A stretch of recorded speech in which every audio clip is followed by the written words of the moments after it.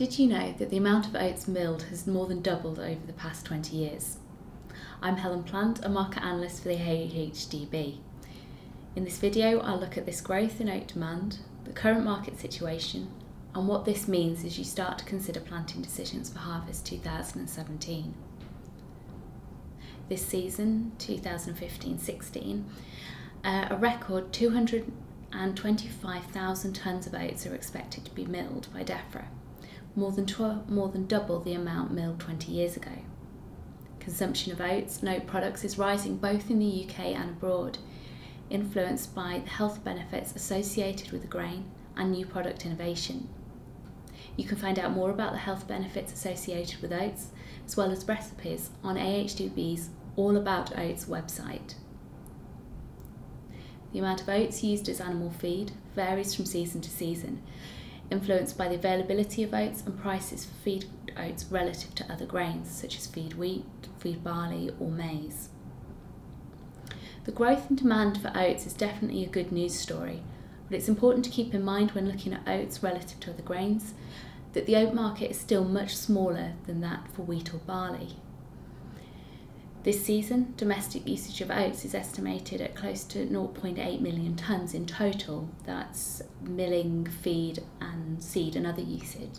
In comparison, nearly 5.4 million tonnes of barley are expected to be consumed and 14.7 million tonnes of wheat.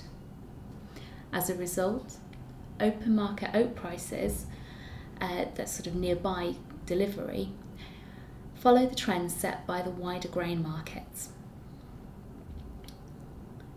UK oat supply and demand influences whether these prices are at a premium to discount to other grains in the UK, as well adding an extra element of variability.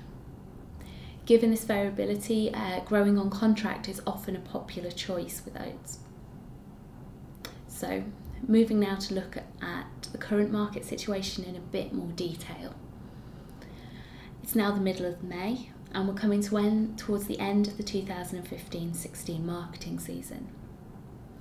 While the UK is anticipated to carry out larger amounts of wheat and barley than were bought into this season, the opposite is expected for oats. At the end of 2015-16, UK oat stocks are expected to be 11% down year on year at 94,000 tonnes, according to DEFRA's latest February estimates. This is in part due to a smaller crop being harvested in 2015 at just under 800,000 tonnes, a drop of 21,000 tonnes year on year, but also the UK being a net exporter of oats for a second consecutive season. By the end of March, the UK had exported over 62,000 tonnes, compared to imports of around 28,000 tonnes.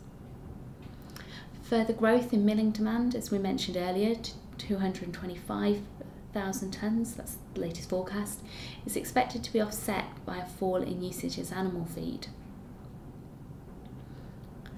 It's also important to look at stocks in context of demand, particularly milling demand, as unlike animal feed, this demand cannot be met by any other grain. Shown on screen in the black dots, the current carry-out stocks forecast would be lower relative to milling demand than the headline figure suggests. It's also worth noting that while stocks relative to demand would be higher than the 2010-11 to 2012-13 period, the market was particularly tight in these seasons. With a reduced stocks cushion, the outlook for the UK oat market in 2016-17 will be heavily dependent on the 2016 crop. Back in November, the early bird survey of planting intentions showed the intention to expand oat plantings for harvest 2016. However, a smaller winter oat area is indicated for the UK by survey data.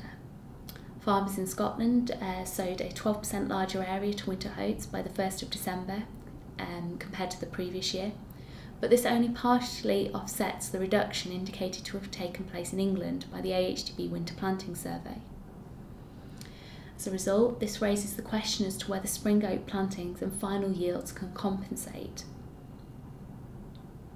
The next insight into the situation will be provided by the results of the AHDB Planting and Variety Survey in July. Results will be published on our markets webpage. So, coming together, if you're considering planting oats for harvest 2017, it's highly advisable to speak to your merchant, as market opportunities do vary by locality.